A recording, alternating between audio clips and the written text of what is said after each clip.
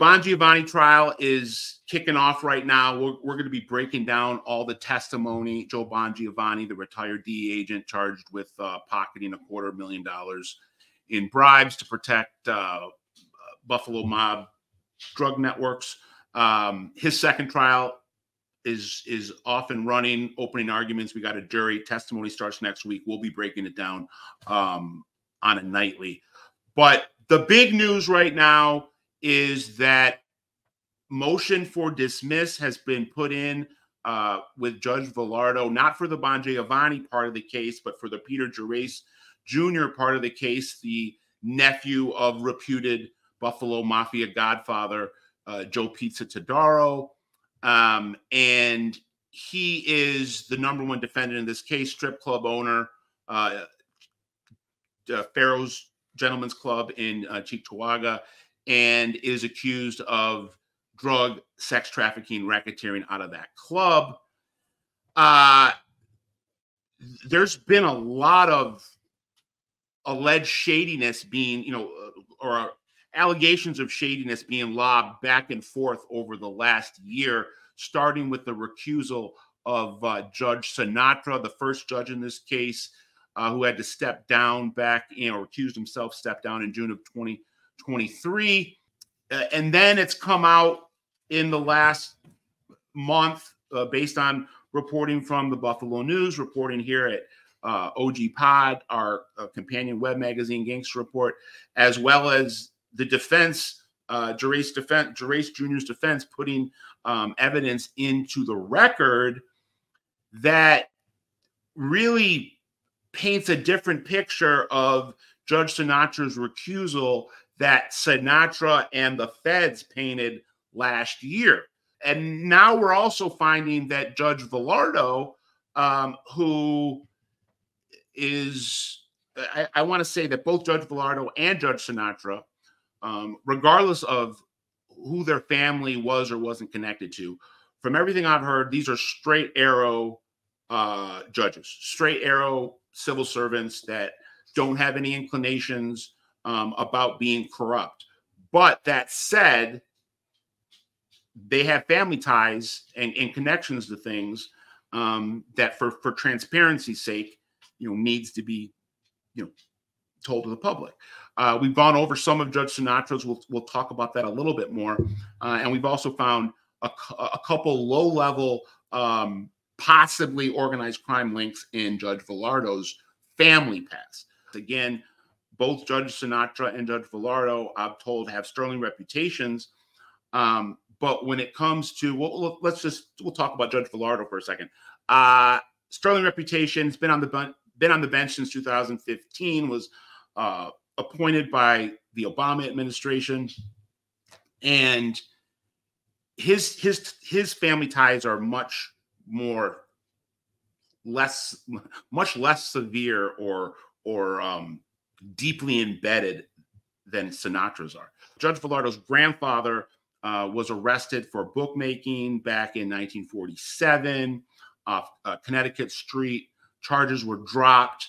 So that's really, really minor. The only other thing tying Villardo to the underworld in Buffalo is the fact that his father, Larry Villardo Sr., was named in a big grand jury investigation back in 1975 into no-show jobs in the Buffalo city bureaucracy, specifically the Department of Sanitation.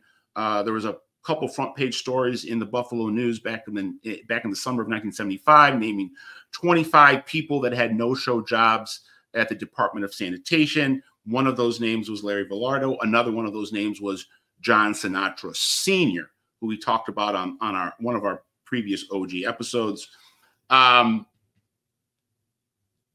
Again, nothing directly tying them to the mafia, but there were undercurrents regards to what the mafia's role were playing in that. I'm told that you couldn't get a job in the city of Buffalo back at that time if you weren't going through the Magadino crime family, particularly John Montana, Freddie the Wolf Randaccio, and then finally Jukebox Vinny Scoro. And let's just finish off with Judge Sinatra. We talked about that the Gerace defense was able to really combat the notion that Sinatra had no connections in his family to organized crime that should have led him to have to leave the case. When he walked off the case, he accused the defense, Gerace Jr., his attorney, some other alleged conspirators in prison, of manufacturing ties on the witness list, calling two members of Judge Sinatra's family, or naming them as possible people that they would call for witness, just to call as witnesses, just to get Sinatra to remove himself from the case. Federal prosecutors said that the defense was, with ill intent, manipulating the witness list using Ancestry.com searches, and a big African-American drug lord enforcer in prison giving them a help, a guy named Ra Arrington. And